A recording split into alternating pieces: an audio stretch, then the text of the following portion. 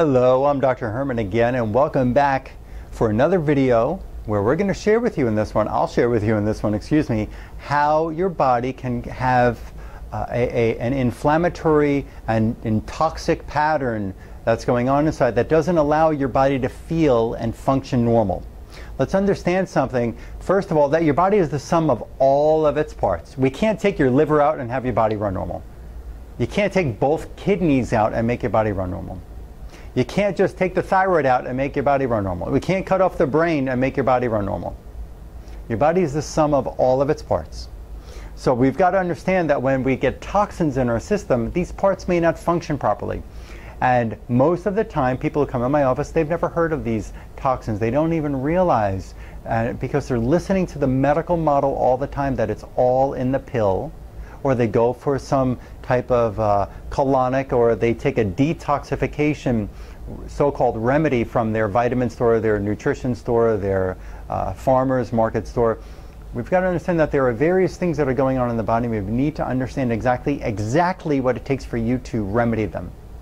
So there's something called aflatoxin, and aflatoxin is a toxic element that comes from certain foods that you're eating, or most likely eating, or maybe you ate them in the past and you went all vegetarian. Maybe that's you. But look at this. Aflatoxin causes liver inflammation and liver detoxification problems. It causes systemic inflammation. How do you get to this? Well, there could be certain foods that you're eating. Nuts, especially peanuts, seeds, corn, rice, soybeans maybe, and you're eating, if you're doing soy milk, if you're eating tofu, if you're eating soy chips, because you think that soy is the right protein, because that's how they're marketing it to you. You've got to understand there's a little more here. And specific products and steps are required to best protect your body, your liver, and your blood. Aflatoxin has been linked to cancer. Aflatoxin has been linked to systemic inflammation. When you're buying the peanuts or the peanut butter that you're eating, and we all grew up on, well, I did, I know all my friends did when I grew up, eating peanut butter, that it has a fungus on it, and the fungus produces this aflatoxin. You want to look this up? Go ahead and type into Google aflatoxin and learn. And that could be part of your condition. Maybe you're suffering because you have this aflatoxin stuck in your liver, and your liver can't rinse your blood properly, and you can't detoxify your tissues properly. Remember, your liver is the filter for the blood, the filter for your body. How often do you change the air filter in your air conditioner?